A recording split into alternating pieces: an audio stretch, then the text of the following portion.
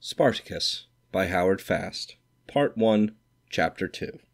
The road was opened in March, and 2 months later, in the middle of May, Caius Crassus and his sister Helena and her friend Claudia Marius set off to spend a week with relatives in Capua. They left Rome on the morning of a bright, clear, and cool day, a perfect day for travel, all of them young and bright-eyed and full of delight in the trip and in adventures which would certainly befall them. Caius Crassus, a young man of 25, whose dark hair fell in abundant and soft ringlets, and whose regular features had given him a reputation for good looks as well as good birth, rode a beautiful white Arabian horse, a birthday present from his father the year before, and the two girls traveled in open litters. Each litter was carried by 4 slaves, who were road-broken, and who could do 10 miles at a smooth run without resting. They planned to spend 5 days on the road, putting up each evening at the country villa of a friend or relative, and this way, by easy and pleasant stages, to come to Capua. They knew before they started that the road was tokened with punishment, but they didn't think it would be enough to disturb them. As a matter of fact, the girls were quite excited by the descriptions they had heard, and as for Caius, he always had a pleasant and somewhat sensuous reaction to such things, and he was also proud of his stomach and of the fact that such sights did not inordinately disturb him. After all, he reasoned with the girls, it is better to look at a crucifix than to be on one. "We shall look straight ahead," Helena said. She was better looking than Claudia, who was blonde but listless, pale skin and pale eyes, and an air of fatigue which she nurtured. Her body was full and attractive, but Caius found her rather stupid and wondered what his sister saw in her. A problem he was determined to solve on this trip. He had several times before resolved to seduce his sister's friend, and always the resolution had broken down before her listless disinterest, a disinterest not specific in terms of himself, but general. She was bored, and Caius was certain that only her boredom prevented her from being utterly boring. His sister was something else. His sister excited him in a fashion that troubled him.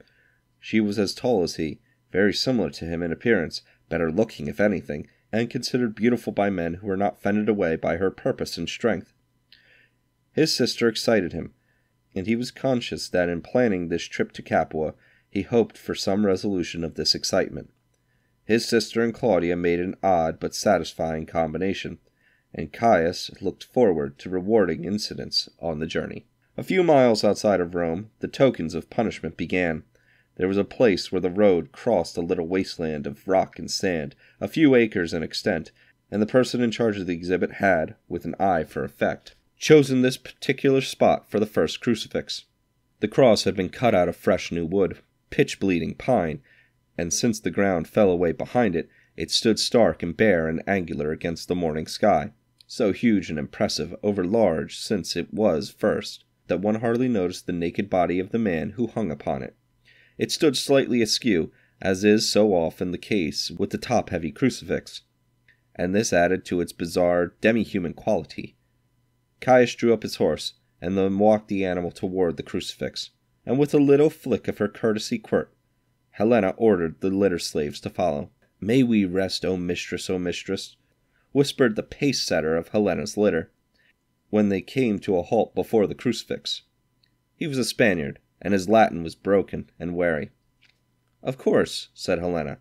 She was only 23, but already of strong opinion, as all the women of her family were, and she despised senseless cruelty toward animals, whether slave or beast. Then the litter-bearers gently lowered the carriages, squatting gratefully beside them. A few yards in front of the crucifix, on a straw chair shaded by a small patched awning, sat a fat, amiable man of distinction and poverty. His distinction was manifest in each of his several chins, and in the dignity of his huge paunch, and his poverty, not unmixed with sloth, was plainly evident by his poor and dirty clothes, his grimly fingernails, and his stubble of beard.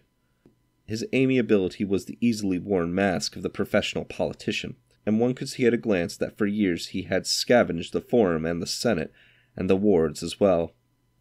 Here he was now, the last step before he became a beggar with only a mat in some Roman lodging-house.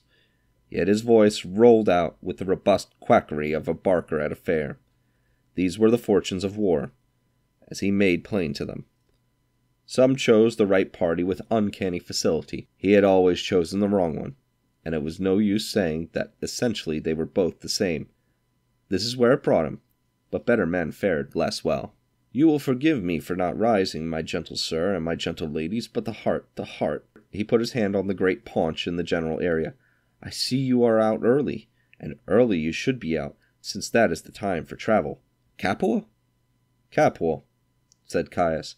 "Capua indeed, a lovely city, a beautiful city, a fair city, a veritable gem of a city. To visit relatives, no doubt?" "No doubt," answered Caius. The girls were smiling. He was amiable. He was a great clown. His dignity slipped away.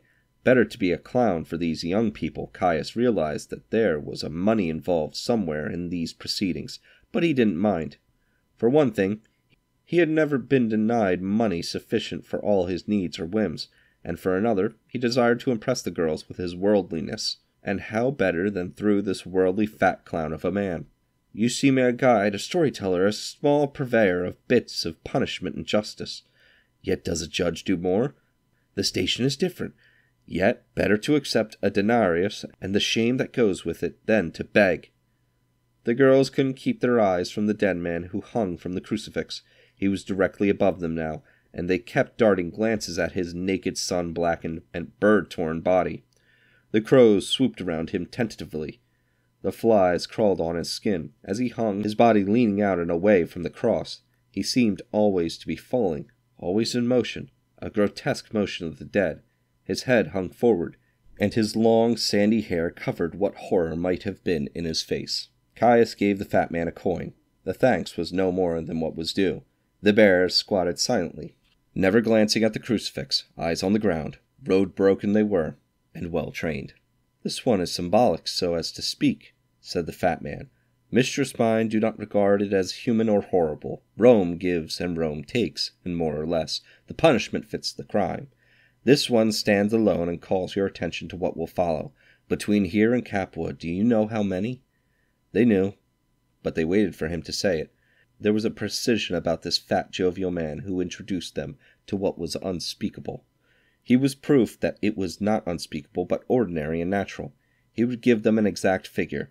It might not be right, but it would be precise. 6,472, he said. A few of the litter-bearers stirred. They were not resting. They were rigid. If anyone had regarded them, they would have noticed that. But no one regarded them. 6,472, the fat man repeated. Caius made the right remark. "That much timber," Caius said. Helena knew it was a fraud, but the fat man nodded appreciatively. Now they were in rapport. The fat man extracted a cane from the folds of his gown and gestured at the crucifix.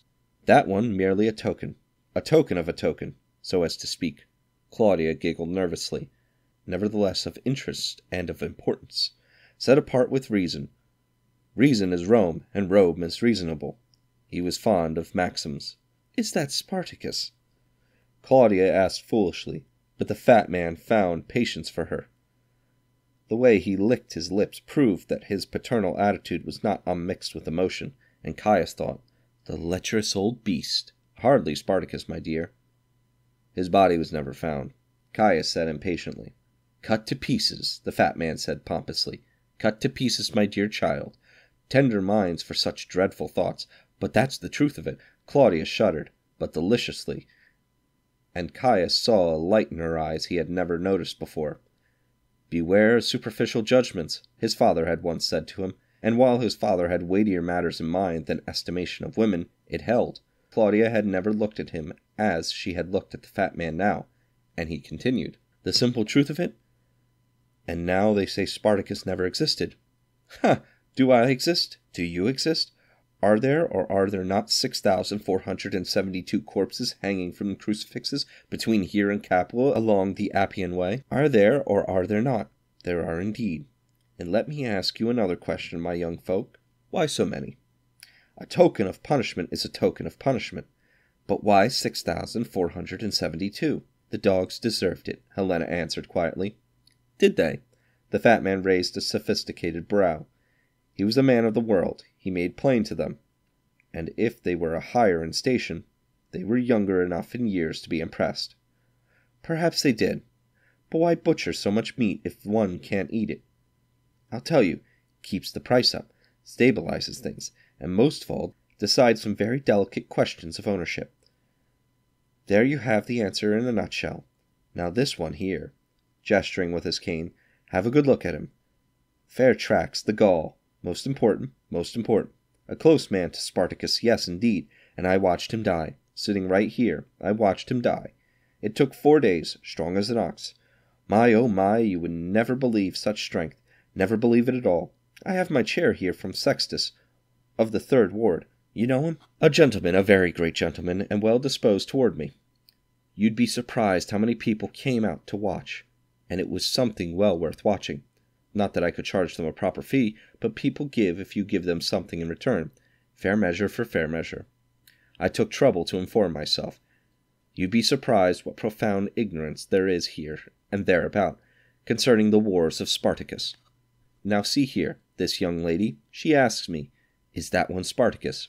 A natural question, but wouldn't it be exceedingly unnatural if it was so? You gentle ones live a sheltered life, very sheltered. Otherwise the young lady would have known that Spartacus was cut up so that no hair nor hide of him was ever found. Quite different with this one. He was taken, cut up a little, true. See here.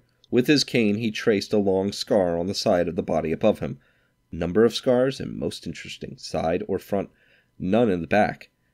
You wouldn't want to stress such detail for the rabble, but I can tell you, as a matter of fact, the litter-bearers were watching him now and listening, their eyes gleaming out of their long matted hair, that these were the best soldiers that ever walked on Italian soil. Bears thinking about something like that. Come back to our friend up here. Took 4 days for him to die, and it would have taken a good deal longer if he hadn't opened a vein and bled him a bit. Now you may not know that, but you gotta do it when you put them on the cross. Either you bleed them or they swell up like a bloater, and if you bleed them properly, then they dry properly, and they can hang up there for maybe a month, with no more offense than a little bit of smell. Just like curing a piece of meat, and you want plenty of sunshine to help it along. Now this was a fierce one, all right, defiant, proud, but he lost it. First day he hung up there and cursed out every decent citizen who came along to watch. Frightful, foul language. You wouldn't want any ladies around to hear such language. Comes of no breeding, and a slave is a slave, but I will bore him no ill will. Here I was, and here he was, and now and then I'd say to him, your misfortune is my fortune, and while yours may not be the most comfortable way to die, mine is by no means the most comfortable way to earn a living. And precious little I'll earn. You keep up that kind of talk. Didn't seem to move him much, one way or another. But toward the evening of the 2nd day he clammed up, tight as a trap. Do you know what was the last thing he said? What? Whispered Claudia. I will return and I will be millions. Just that. Fanciful, isn't it? What did he mean? Caius wondered, in spite of himself. The fat man had woven a spell over him. Now what did he mean, young sir? I have no more idea than you have, and he never spoke again either. I poked him up a little the next day, but he never said a word. Just looked at me out of those bloodshot eyes of his, looked at me like he could kill me. But he wasn't for killing anything else. So you see, my dear, addressing Claudia again, he wasn't Spartacus, but was one of his lieutenants and a hard man, close to Spartacus, but not so hard. That was a hard one, was Spartacus. You would not like to meet him along the high road, and never will neither, for he's dead and rotting. Now, what else would you like to know? I think we've heard enough, Caius said, regretting the denarius now. We must be on our way.